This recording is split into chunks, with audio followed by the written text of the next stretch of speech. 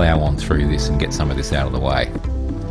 Okay, I did mention before this whole idea of the microphone axis, which is the centre line or the imaginary line that's drawn through the centre of the microphone, and that is known as the microphone's axis. And we talk about things being on axis to the source or off axis to the source. And you would have seen it in the video about what happens when a sound strikes a microphone from off axis. And you not only get, if it's a directional mic, rejection from the pickup pattern overall, but you also get a frequency relationship to that, because directional microphones are more directional at high frequencies than they are at low frequencies. So it means when you tilt a mic, you put it off axis to the source, then you're going to be attenuating those high and mid frequencies. And that is used strategically sometimes. I gave the example of the live show where you see the person miking up a guitar amp, and like in this diagram on here, it's at an angle to the speaker and not going straight into it.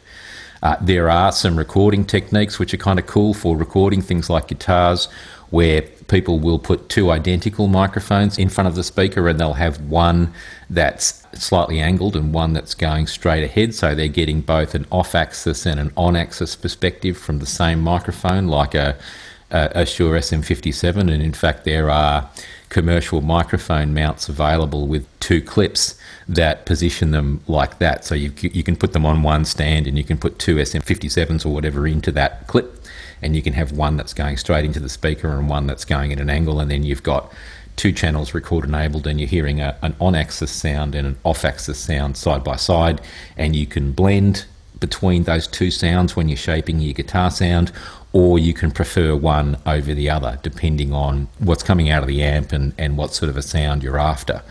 So the concept of on-axis and off-axis is really important. And then obviously the other parameter you have is the distance from the source, which is important. So if we think about the behaviour of sound in a room in relation to the source and the listener, even just taking microphones out of the equation, this would be a concert hall scenario. So we have the direct sound on stage to the listener, that blue line, that is the shortest path that is being taken from the sound source to the listener, and that is known as obviously the direct sound. And then at the same time, we have the other pathways, which are reflections from the room boundaries or from surfaces that are in the room.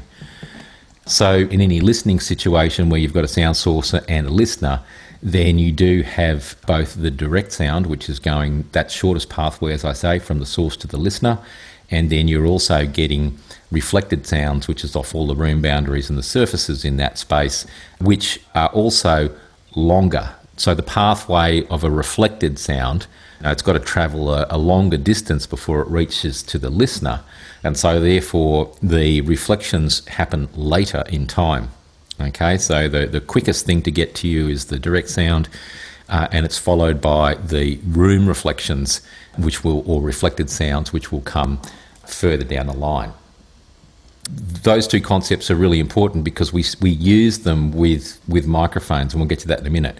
Reflected sound loses a bit of energy when it hits a source, and the amount of energy that it loses is dependent upon the nature of the surfaces that it's hitting. So obviously if a sound is hitting a hard surface, if it's hitting concrete or if it's hitting glass or if it's hitting something that's very acoustically reflective, it's losing minimal energy before it gets passed on. It is losing some energy, but it's less than if it was, say, hitting an absorbative surface like a dense, thick material, foam or carpet and furniture and stuff in the room that is not hard, that is absorbative in nature.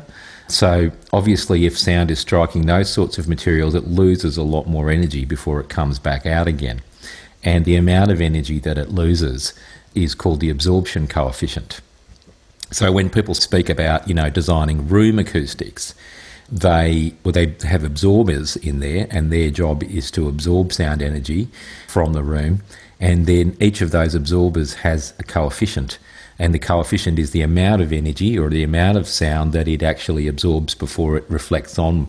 And that absorption coefficient is not even at all frequencies. So just like polar patterns on microphones, it's the same deal. A given material of any kind has an absorption coefficient which will tell you how much it absorbs across each frequency. So some materials will readily absorb high frequencies but will not absorb low frequencies. So, for example, carpet is a great example.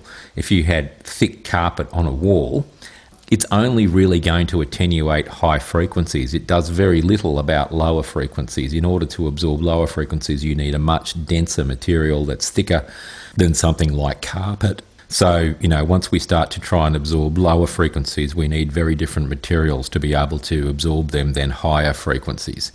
So the reflected sound is also shaped in various ways by the material that it hits. It either gets darker or it remains relatively bright. So if I was in a stone room or a room with a lot of glass, then those materials, they're not absorptive, they're highly reflective. So we would expect that the reflection characteristic or the reverberation characteristic is going to be bright. Whereas if I was in a room with a lot of carpet in it, then I would expect that the reverberation characteristic would be much duller. It would still have reflection in lower frequencies, which could actually be quite substantial, but the high frequencies will get a bit sucked out by the carpet material. So the important concepts to know about this is that we've got these two pathways to the listener. We've got the direct sound and we've got the reflected sound, and the reflected sound arrives later. And it becomes a reverberation, but also that the reverberation characteristic is shaped by the absorbers or the absorption of the materials that are in that room, on the walls, floor, or any other objects that are in the room. So that's a pretty important concept. When you look at studio design, for example, and you look at the different live rooms that they might have in a high-end studio, you will see acoustic panels whose sole purpose is to absorb sound. It might be that they want to contain bass, for example, to stop it from getting out of control and building up in the room. So they'll have bass absorbers, and then they'll have other absorbers that are more directed towards high frequencies. So that's just to kind of tame the reverberation time in general, to make sure it is capturing those higher frequencies. So you see that in practice when you walk into a recording studio and you see the acoustic treatment that's around you. I won't go into that in detail now, but just making that connection between the two concepts. All right, so when we look at it in the time domain on the left-hand side, we can see the direct signal in red here. Okay, that's the thing that arrives first, and it's obviously the loudest because it's not bouncing off anything. And then you have the first reflections, which are the first boundaries that it hits, and they come to your ears next, and then you have the later reflections where you're getting second and third bounces. And so you can see this sort of tail here, which is your reverberation tail. It's the reflections all coming together, and you can see that they're spread out over time between each of the reflections, but also the overall time it takes for the reflections to stop. So you have the direct signal, you have the early reflections from those first surfaces, and then you have the further bouncing around, and that becomes your reverberation tail. And as sound bounces around the room, a little bit is absorbed each time, and then eventually that reverberation tail goes away to nothing and the sound completely disappears. So that becomes your reverberation time. And there's a technical term for that which is called RT60, which is typically the way that reverberation time in a room is expressed. The reverberation time RT60, that's the time it takes to decay by 60 decibels relative to the impulse or the first sound. And you can see here that, different acoustic spaces are designed around different reverberation times around what's considered to be desirable. So you can see there in this right-hand side, recording studios are typically between 0.4 and 0.8 seconds for their RT60. But then you go up to churches and auditoriums, and they are based around longer reverb times. So, a concert hall typically has a long reverb time because essentially, when orchestras play, it's the way that concert halls have always been designed, that the sound of the room reverberation is part of the sound of the orchestra. If you imagine if you went in and tried to listen to a symphony orchestra in a dead, dry space, it would sound pretty terrible, right? So historically, and going right back, the kind of concert halls were designed to have longer reverb times. So it's effectively like putting reverb wash across the orchestra. So the spaces are actually designed for what's going on in them, and concert halls are designed for the kind of reverberation characteristic that suits orchestras and chamber music really well. Whereas when we're recording in a recording studio, particularly in control rooms and things, we do not want long reverberation times because we're trying to mix and we're trying to focus on the acoustic spaces that we are creating in the loudspeakers and not have the whole room that we're in at the moment adding to the perceptions of how much reverb or reflection is in our recordings. So recording studios tend to be down the other end of the spectrum where the reverberation times are much shorter. But also you will find in really high-end recording studios where they can afford to have a few different live rooms attached to the control room, that typically those live rooms will have different acoustic properties. So people are using the acoustic properties of the space as part of the recording. If you want to look at this historically in music production, a really great example is, say, looking into the 1980s. Most of you know that in like 80s music, the drum sounds are really big and explosive and all of that sort of stuff. That came about because in London at the time, in a couple of the big studios, there was a studio called Townhouse Studios that actually had a room made fully out of stone. And that was called the Stone Room at Townhouse. You can look it up on the web and read about it. But that's where people used to record drums. So a lot of these huge drums from those 80s classic records with the massive exploding drum sounds were not created with artificial reverb units or processors or anything. The way that those drums were done was that the kits were set up in the Stone Room at Townhouse, and then ambient mics were put up at a distance from that kit to capture all the room reflection. And because cymbals tend to get extremely aggressive in that sort of environment, they would take the cymbals off the kit and just record the drums in that environment and then go back and then do the cymbals as a separate pass, and that would give you this highly explosive live room drum sound, which became a signature sound of all of that 80s production with the snares. I'll put up a playlist for you on Spotify with some good examples, and I'll link it off the iLearn, but you can actually have a listen to that. So that gives you an example of how the room acoustics and stuff start to play a role in music production. It's not always just about the plugins. It's not always about simulation, although I think we're getting to a stage now with digital signal processing and plugins where a lot of that stuff can be remarkably well modelled and simulated digitally. So these traditional recording techniques in some ways are giving way a little bit to the digital models. So for example, UAD, Universal Audio plugins, they have a model of Ocean Way Studios in Los Angeles. So you can get your drum kit or whatever it is and you can put it into Ocean Way Studios and you can play with the distance of the microphones from the source, and you can impose the acoustic characteristic of Ocean Way on your recording. I could do it from a lounge room here. So we're getting a long way down that track of actually being able to model and emulate room acoustics for the purposes of trying to model the kinds of recording techniques which were largely done in the past by microphone placement and microphone setups. So it's a pretty interesting time. So as I mentioned before, the thing about the reverberation time is that it is not even across all frequencies, and I spoke to that earlier because of the reflective properties of the materials in the room. Some things will take out more high end, some things will take out more low end, and so what you tend to have then is a reverberation characteristic which is not just time based, but it is also frequency based. Okay, so your room reflections exhibit a frequency profile as well as a time profile. And that's pretty important because when it comes to, let's say, for example, designing recording studios is a really classic case in point, okay? So let's look at it from both sides, from recording and also from being in the control room. So let's talk about the live room first.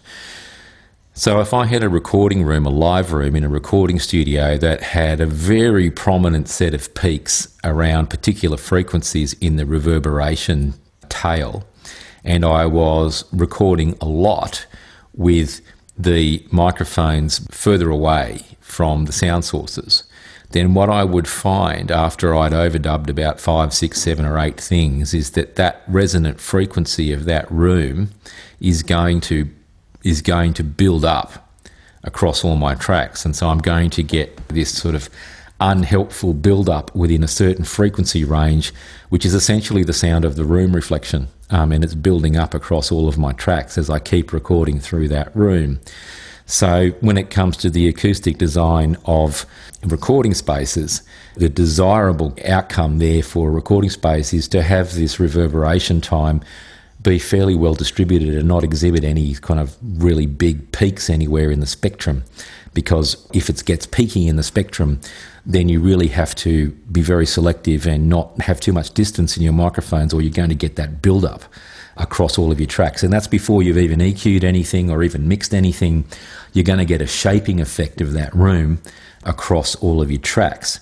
So you need to be mindful of this idea that, look, reverberation and room reflection is really great, and it can be used to tremendous effect in recording by putting microphones further away from things. But when you do that, you have to be aware of this, which is that you are going to get some build-up if you're doing it repeatedly, and that build-up could potentially be problematic. For this reason, my recommendation, and it's pretty much what everyone does when they record, is if you're interested in using room reflections as part of your sound, don't just have a distant mic, also take it close. So if I was recording, let's say, a guitar, and I was interested in using like the sound of my room here, which is actually not too bad sounding. It's got quite a nice, it's got timber floors. It sounds pretty nice in some ways. If I was interested in that room sound, I wouldn't just put a microphone and be getting a lot of room in the sound. I would put two mics up. I would put one that was close and had very little of this stuff going on in it, so it was very direct.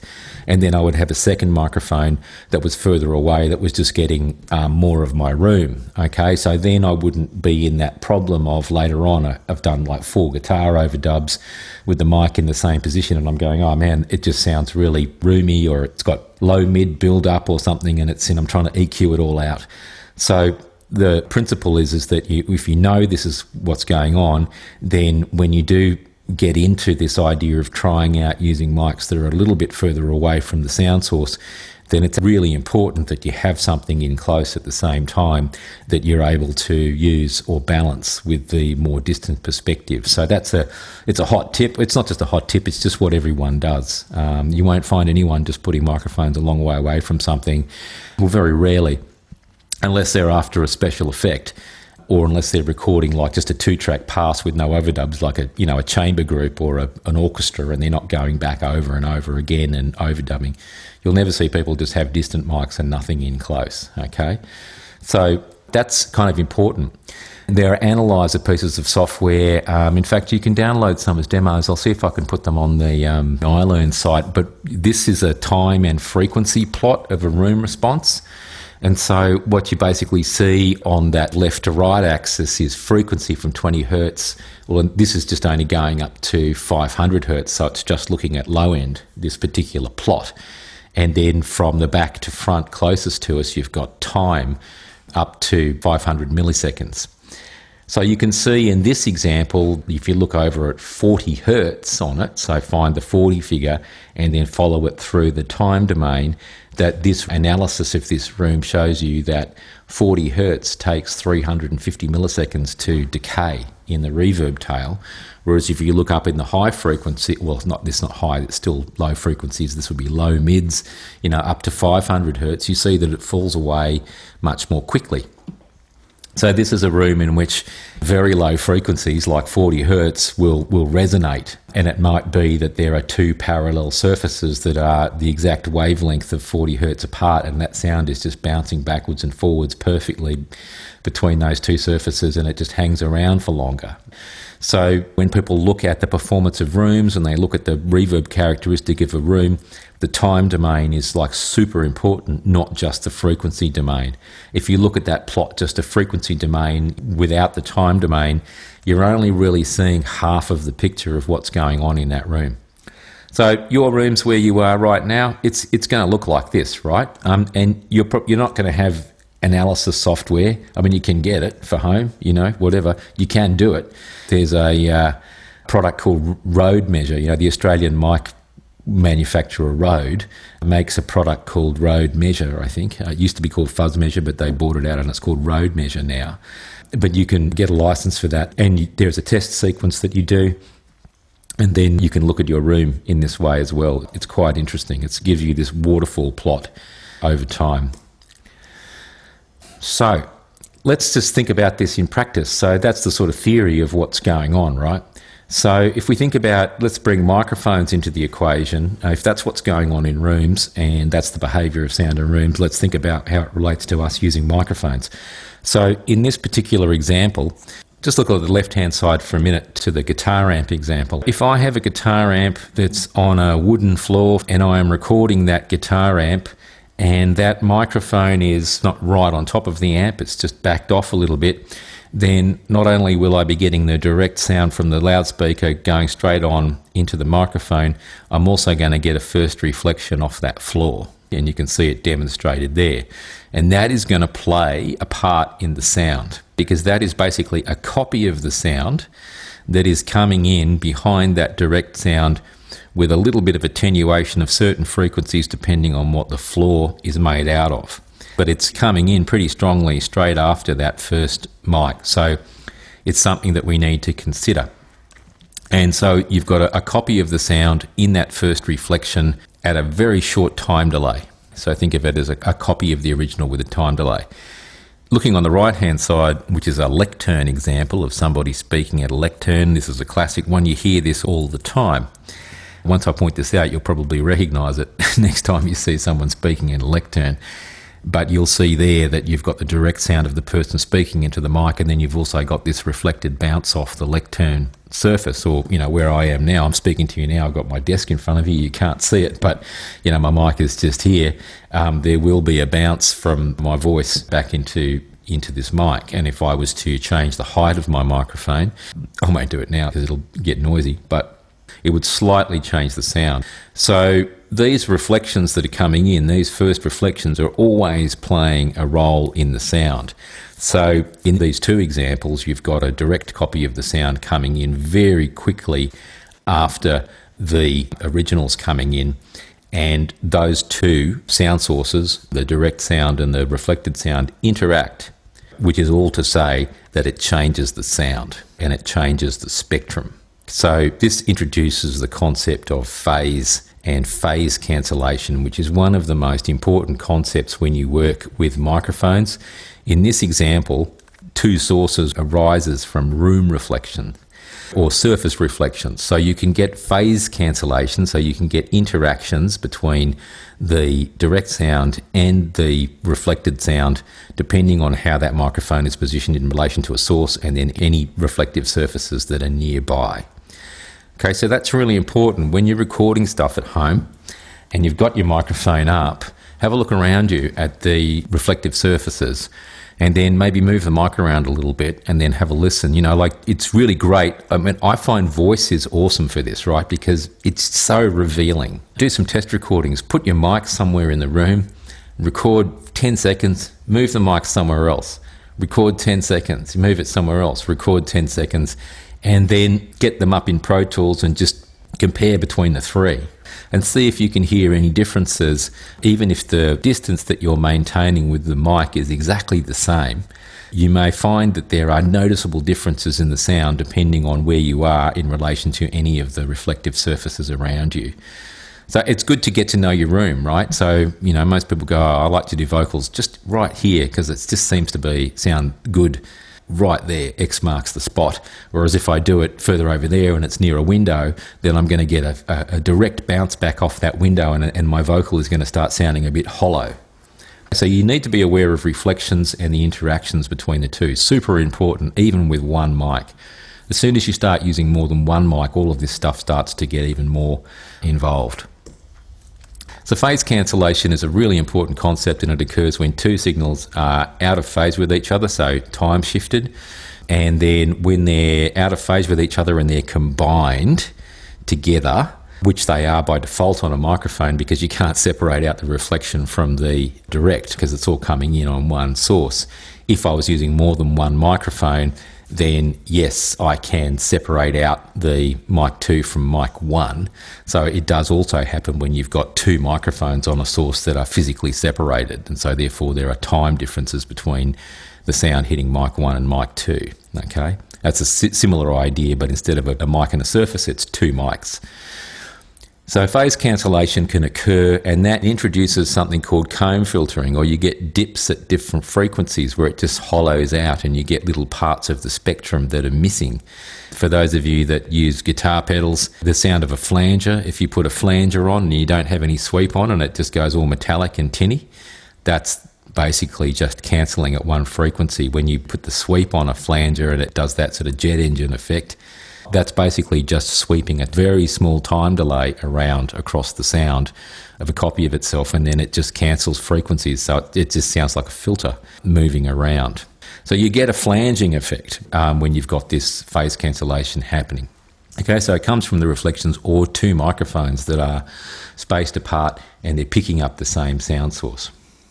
So think about it, if I'm recording a drum kit, I might have 14 microphones. If I was doing like a full studio recording of a drum kit, I might have 14 microphones. That means that there are 14 different path lengths between when I hit the snare and when it hits all the other mics, right? So I'm going to get some interaction between those mics. And so microphone placement becomes really important when you've got multiple mics, and there are a range of principles and how-tos and guides that I will talk about that help you get these mics so that they're working together well, rather than interfering with each other and actually causing a detriment to your sound. Okay, so here's a little video. We'll play this.